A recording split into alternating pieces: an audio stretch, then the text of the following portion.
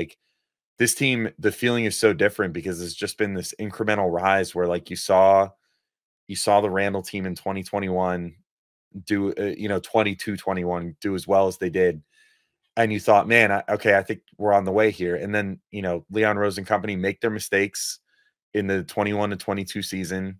You have the Kemba Walker signing that doesn't work out. You have the Alec Burks at point guard experiment. You have Evan Fournier, who wound up being his own sort of Amari Stoudemire type contract in the end of, a guy making a pretty good chunk of salary that wasn't really contributing anything to your team after a certain point. But then everything changes with the signing of Jalen Brunson. And to his credit, like you said, like Tibbs deserves a lot of credit for this too.